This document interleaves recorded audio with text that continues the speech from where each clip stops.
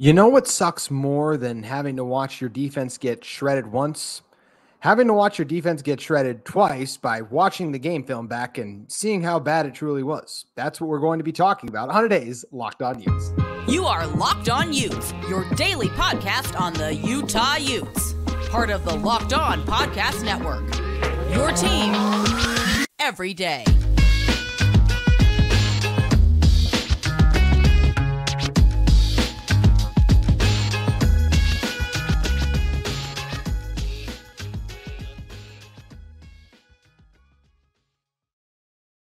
Hello, everyone, and thank you for making Locked On Utes your first listen every single day. We are available on all platforms, including YouTube and wherever you may get your podcast. Today's episode of Locked On Utes is brought to you by Prize Picks. You can use code LOCKEDONCollege for a first deposit match up to $100 at prizepicks.com/LockedOnCollege. And that deposit will be matched up to $100. Daily fantasy sports made easy. That's Prize Picks. My name is JT Wistrcill, former intern inside the University of Utah Athletic Department. And on today's show, we're breaking down what I saw on tape defensively from Utah as they went out against Oregon. And this was the kind of performance where I felt like you just really need to dive into both sides of the ball. So we are going to be talking about the offensive side on tomorrow's show, and today just focusing on the defense. So when saying why was Utah unable to slow down Bo Nix and even the Oregon offense in general? Well, I think the first thing that I would say, and it's what I said yesterday, this is a really good Oregon offense. This is one of the best offenses in college football. I think scoring wise, they're second or something like that, I believe. I mean, they're there. It's the best offense we've watched this season. Like, yeah, the USC offense is Caleb Williams and he's incredible, but look, you get a quarterback of equal quality of play so far this year. As much as I'm high on Caleb Williams for the draft, like Bo Nix is playing exceptionally well. He's making really great throws. And then the ground game, obviously better. And just even the play calling, I thought in this game for Oregon was stronger than it was for USC when they played Utah. So yeah, for why was Utah unable to stop Bo Nix in this offense? Well, number one, they came with a great game plan. They're executing at a high level. I think back to an early third down conversion or just an early pass play. They went for like 8 yards or whatever. This is just smart coaching by Oregon. Recognize that Utah was in man-to-man. They motion, and this is, I shouldn't even say Oregon does, because this is just a play called, and then you see them come out in man-to-man, but this kind of motion lets you know. Bo sends his receiver in motion. The corner comes with him if you're passing it off its zone more times than not. And if you are going with him, it's man. And it was man in this situation. It was JT Broughton flowing the other side. And Bo recognized that, and he snapped it. And Broughton wasn't able to get like over and set in time. So he's still on the move a little when the ball is snapped. So since he was on the move, he was and the receiver, was already on the move too. He was worried about getting beat deep. So you have Broughton moving back deep, all worried about getting beat deep. And then what does the Oregon receiver do? Runs a shorter route. So it's an easy first down there because, he was already on the move, had the advantage. Broughton had to travel all the way across the field. Going to be a little bit behind because he's reacting to that. So that's where it just plays like that, where that's just smart coaching on Oregon's part and also great recognition. The great recognition is something I want to give a ton of Bo Nix credit for. Number of times in this game where Utah brought different creative blitzes, or even they were just going to get home quickly. And on the blitzes, Bo Nix always knew where his hot route was. And he even made a number of nice throws under duress. Like there would be a guy open in the middle of the field, but it was the kind of open where it's like, you got to be a pretty good quarterback to make that throw. And Bo Nix is a pretty good quarterback. I don't think he made a number of throws in this game that only 5 to 8 quarterbacks in college football right now, in my opinion, could make, because I look at that and I'm like, that's not bad coverage. I'm not going to say it's outstanding, like they're draped all over him, but that's a tight window throw. And Bo Nix is able to make those a number of times throughout this contest. So I got to give a lot of credit to him. I thought he did a really good job. They also did a good job a couple times leaving in like 7-man protections. Like, okay, what's the strength of this Utah defense?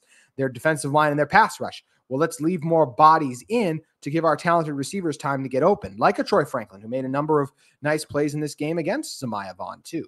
And yeah, I mean, Utah has to be better too. That's definitely part of it. Missed tackles were rough. Utah had a hard time really setting the edge. Like Jonah Ellis would, when they would run at Jonah Ellis would stop the offensive tackle. Like he would turn him, but Bucky Irving was just able to go around Ellis, who was trying to set the edge. And whether it was the safeties, Sione Vaki and Cole Bishop did not play great in this one. Corners didn't tackle well either.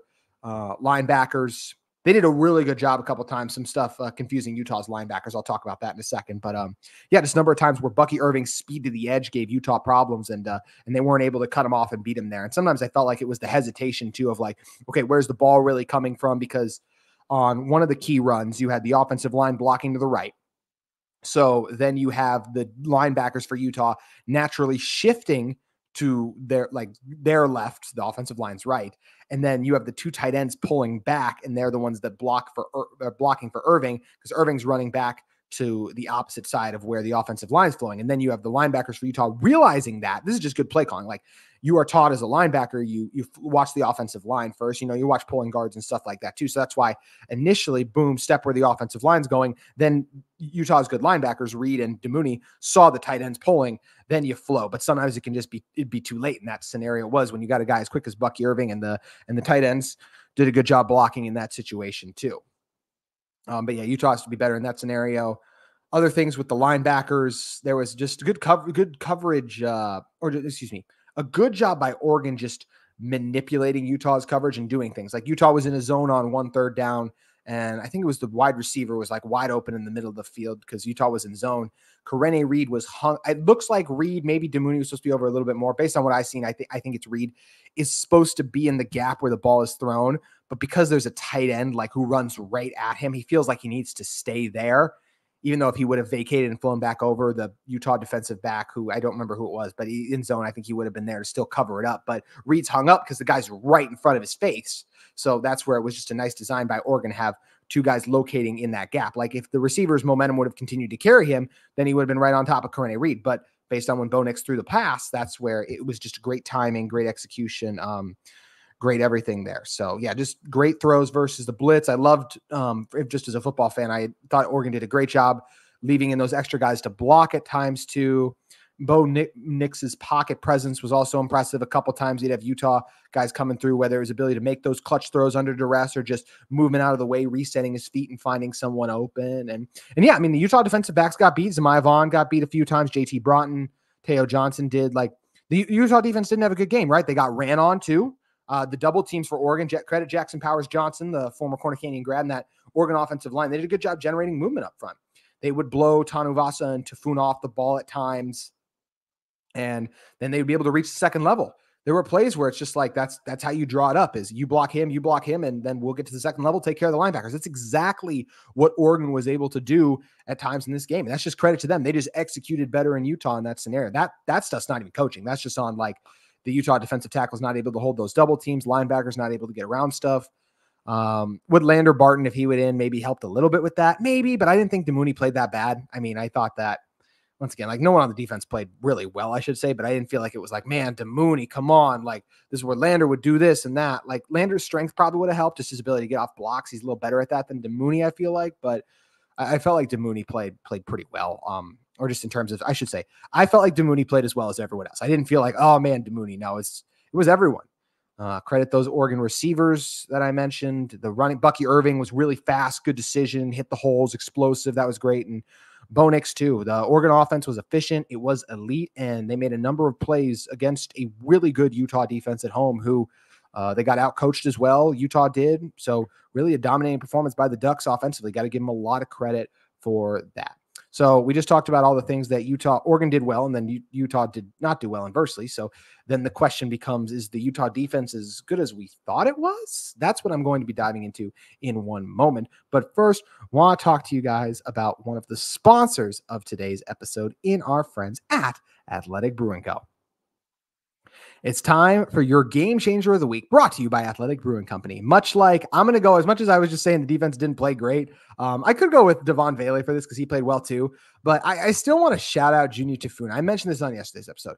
His fumble that he forced and recovered on the same one is a play that, off the top of my head, I only remember the likes of Aaron Donald making. Like, that was such an impressive play. That's one of the 10 best, maybe even 5 best plays we're going to see a Utah Ute make this year. No one will talk about it because it was in a loss and it's a defensive tackle fumble, all that. Yeah, I don't care. It was unbelievably impressive. That was just an insane play by Tafuna. And Yeah, even though he didn't play his best game, that was in particular an unreal moment. So I'm going to call him the game changer still, because that play was game changing if the Utah offense had been able to score. But that's just like that game changing play by Tafuna is exactly like how Athletic Brewing Co. has completely changed the non-alcoholic beer game.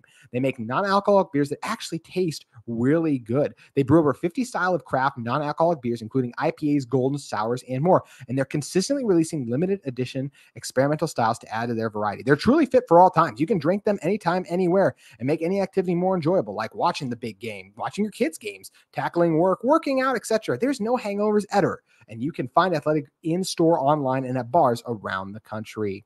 First-time customers can use code LOCKEDON to get 15% off your first order online. That's code LOCKEDON, all caps, no spaces, at checkout for 15% off at athleticbrewing.com. Near beer exclusions and conditions apply. Athletic Brewing Company, fit for all times. I also want to talk to you guys about another sponsor of our episode today, in our friends at eBay Motors. Passion, drive, and patience. What brings home the winning trophy is also what keeps your ride or die alive. eBay Motors has everything you need to maintain your vehicle and level it up to peak performance. From superchargers, roof racks, exhaust kits, LED headlights, and more.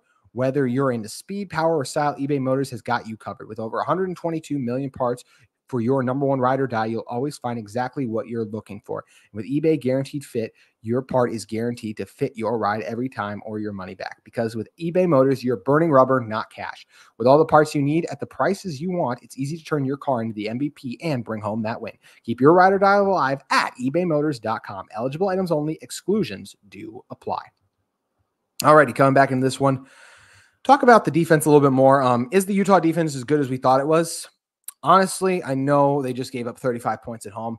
I still believe they are really good. I still believe they are one of the 10 best units in college football. Like, yes, they're not on the field with a Michigan right now, even a Penn State's defense, probably Ohio State being another one, Georgia's, of course, being up there. But honestly, I still think this might be the best defense in the pack. Like, I know Oregon's defense, like, they just balled out, but it's a lot different against Bryson Barnes, even though Utah offense played well offensively, right? Like, it's just different against this Utah offense that we know what Bryson Barnes is. He's fine, but he's not even once again, we don't know. I don't know if Bryson Barnes is one of the 150 best quarterbacks in college football. Like, and that may sound like a criticism, but when you think about all the starters and you go through everything, it's not that unrealistic to really, when you remember how many schools there truly are.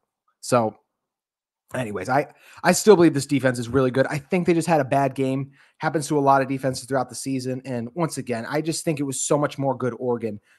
By the time the season is over, barring any injuries or anything crazy, I believe Oregon will win the Pac-12 this year. I think they're going to win out. I think they'll meet Washington again in the championship game, and I expect them to beat Washington. I think they're the most complete team in the conference. They probably have the second best defense. Like I said, still would give Utah one. I just think that's how good Oregon is, and they very well might have the best offense.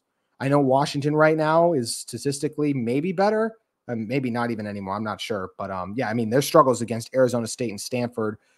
Oregon offense isn't like that, and I don't expect them to struggle all year because of how good they might. Oregon might have the best offensive line in the conference. They might have the best receiver in Troy Franklin. I mean, I know the Washington guys are nice too. So they, like I'm saying, Franklin's in the conversation, and we know how good Bucky Irving is. He's probably the best back in the conference, I believe, right now. And I think Jaquin and Sione are great, but Bucky, just that's where that natural ability as a runner. He's been doing this all his life. Jaquin just made the switch last year. Sione still a safety. We even had a mistake in this game, and a couple of them too. Not his best game defensively either.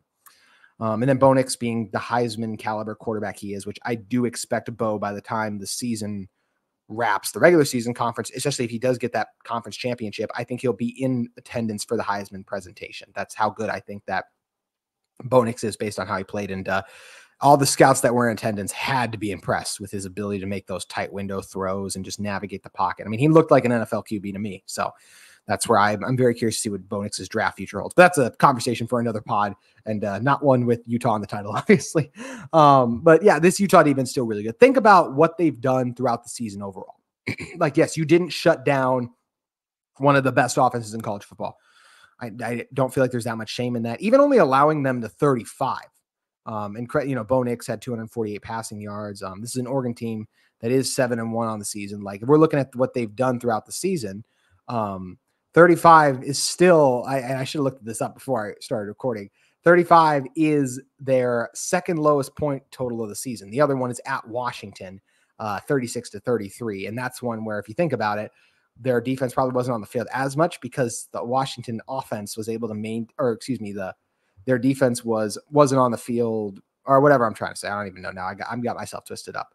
But the Washington offense, just better, more effective. Like, it's not that much shame to give up 36 points because that defense was on the field more. That is actually what I was trying to say. So I apologize for getting all turned around there. But yeah, I mean, Utah holding them to 35 points is still one of the better marks we've seen. They threw up 38 against Texas Tech, 81 against Portland State, obviously Big Sky School, shout out Big Sky, but you know what I mean? They scored 42 against Colorado. Like, this is in line with what they've done all season. And the defense also got, even though they played better later, I just feel like they got worn down even in the first half at times because of how much they had to be on the field because of some of the offense's struggles, which the Utah offense maintained a few drives, just couldn't finish in the end zone. But, still just one of those things where when your offense isn't scoring, it can be a little deflating. It's on you. You're getting beat up, all those things sit in. So no, I do think this Utah defense is really good. Look what they did to Florida and how good Florida's been now.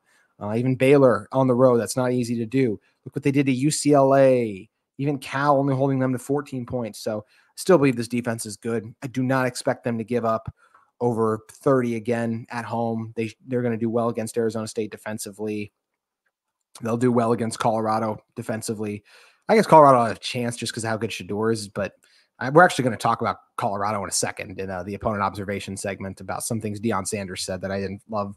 But yeah, this is one of those things where I still think this defense is really good. Jonah Ellis is still one of the best pass rushers in college football. I know he didn't get home, but that's more of a thing like, okay, they were aware of him, doubled or chipped him at times, and the offensive tackles won some reps against him too, as always. Jonah Ellis also forced pressure. Bo Nix does a good job getting the ball away, or was just able to evade it one or two times too. So that's where just credit to Bo Nix. Still really like this defensive line. Still think they stopped the run really well. This Utah defense is just not one of the 5 best teams in college football, as we said, and their defense isn't one of the 5 best either. I still think it's a top 10 unit, but Oregon was just better than it was clear in almost every matchup that they were better in this game. They played it again. Maybe the defense has a little bit of a stronger performance. They would, especially in a rematch, as Scally and them would do some different things defensively wise that would definitely help out Utah. But yeah, this is definitely one where I look at it and I'm like, this is more good Oregon than bad Utah. Cole Bishop, Sione Vaki, still one of the, if not the best safety tandem, not just in the Pac-12, but maybe college football. I thought they just had an off game. The set corners are still good to me. No, they're not great, but yeah, I mean, I still think it's a good defense. They're going to have a chance to redeem themselves too against Washington in a couple weeks. Like, let's see how good you are on the road again. Like, I'm calling this defense a top 10 unit. If they're able to hold Washington under 35, I think that'd be really impressive because we know the Huskies have been putting up points, even if they've struggled a little bit. They're going to get up for Utah. Everyone gets up for Utah now, back-to-back Pac-12 champs, and have so much respect for Kyle Whittingham and what he's done. That's where every one of those games can become a challenge in some ways. But just too many talented playmakers, even Corey Reed and Leivani Damuni, they're still very good. I still think this defense is as good as we think it is. And like I say, if you want to argue slightly lower because it's maybe not a top 5 unit, I think that's fair. But they've just been so good at home. I still give so much credit to Utah for what they've done throughout the season. So I'm excited to see how the defense responds against Arizona State. I think it's going to be a good response too. That's going to do it for our Utah football talk portion of this, but I do want to talk about some opponent observations of some teams we got coming up, and not Arizona State. That's obviously what we'll be focusing on throughout the week. But I want to talk about Colorado actually, and not even as much on the field, just talking about something Colorado did that and Deion Sanders did that I'm very glad that Utah doesn't do. That's going to be coming up, a little bit of a rant on my part in a moment. But first, I want to talk to you guys about another one of the sponsors of today's episode of Locked On Utes in our great friends at Prize Picks. Prize Picks is the largest independently owned daily fantasy sports platform in North America. They're the easiest and most exciting way to play daily fantasy sports. It's just you against the numbers. Instead of battling thousands of other players, including pros and sharks, you pick more or less than 2 to 6 stat projections and watch the winnings roll in. They have quick withdrawals and their easy gameplay, and an enormous selection of players and stat types are what makes Prize Picks the #1 daily fantasy sports app. Do you guys think, looking ahead to this coming Sunday, do you think Patrick Mahomes is going to have a bounce back game and throw 2 touchdown passes? Do you expect that Odell Beckham Jr., who was pretty frustrated with his role today, is finally going to break out and have more than 50 yards, or Josh Allen to throw for 2 touchdowns too. Lots of things going on. We got quite the showdown in the NFL next week when you're talking about Patrick Mahomes and the Chiefs taking on Tua and the Dolphins. Well, if you guys think some of the players in that matchup are going to go higher or lower than their projected stat totals listed on Prize Picks, that's where you can head over to Prize Picks and have an opportunity to win some money, because you can go to prizepicks.com/lockedoncollege and use the code lockedoncollege for a first deposit match up to $100. Once again, you can go to prizepicks.com/lockedoncollege and use code lockedoncollege for a first deposit match up to $100. Also want to talk to you guys about another sponsor of today's episode of Locked On Utes in our great friends at UCCU. Learn and earn the UCCU mobile banking app that pays your entire family to learn about money. Kids, they look to parents to become more financially literate, but parents, they don't always know the answers. Learn and earn breaks down financial topics into fun, bite-sized educational games like quizzes and trivia. Every time a family member completes a topic, they earn points that can occur and can be redeemed for gift cards to stores like Amazon, Apple, Sephora, Walmart, Nike, and more. There's age-appropriate content for every member of the family who can compete against each other and track their progress on leaderboards. Learn and earn is inside the UCCU mobile banking app, so you can play it anytime, anywhere. The more you play, more you learn, more you earn. Learn and earn, part of UCCU's award-winning Be Money Smart Youth Banking Program, helping kids, teens, and parents having fun while becoming more financially literate together. UCCU, love where you bank. All right, close this one out. Opponent observations, not on anyone immediately on Utah's schedule. Just shout out Arizona. I will say that, like, they look really impressive. Coach Fish has that group bought in. Fifita's going to be a guy going forward that Utah will have to deal with in the Big 12 also, but impressed by them. Like I said, we'll talk about Arizona this week. And yeah, I know Washington struggled with Stanford again. Like this, as Washington continues to find ways to win, it's going to be so hard for Utah to go up there with the way their offense and even the defense looked last week and get a win against the Huskies, who are a legit top 10 team in college football too, when Utah is and Washington very well may be one of the 5 best. I still think Utah is one of the 20 best, but when you're talking about a difference in over 10 spots in the rankings, that can be pretty substantial, especially when you talk about the top 10 teams. And that's where this Utah team that finds ways to win, it's going to be hard for Utah not to finish the season with 3 losses at this point now. And Utah obviously already bowl eligible and all of that. But yeah, it's going to be very hard for them to beat Washington. But I'm sure by the time that game rolls around, I'll find a way to talk myself back into it. Just like I talked my way into Utah finding a way to beat Oregon after literally on last week's post-game show. I was over there talking about how this Utah team just keeps finding a way. They'll figure it out. But on last week's like post-game show after the USC game, I said, like, enjoy this one because we don't know what's next and all of that. And then I totally threw that out the window. It's funny how we become as fans get emotional. Then like, we can do anything. Bryson, go, like, we got this. And then you get steamrolled and all those expectations that were soaring high come crashing down to earth. But the opponent observation, I actually want to talk about Colorado and not even about the game. It was about what Deion Sanders said about his offensive line. I really didn't like it. And he has been vocal about his offensive line all season. He has been talking about, ever since he was on, like, was it First Take or whatever show, he just been talking about, like, I remember hearing like a Stephen A. Smith and some of those guys go like, oh, Coach Prime told us, like, he's just a couple players away in the trenches from his team being really good. Now, I will preface what I'm saying by saying Deion Sanders is right. His offensive line is not good enough right now, but there's a lot of college coaches dealing with that exact same issue. Not great play by their offensive line. You know what they don't do? They don't go to the media and go, we need new guys. Like, it's one thing to say, like, we'll evaluate and see if we need to make changes, things like that. But make changes are different than saying this group isn't good enough for us to win. We're going to replace them.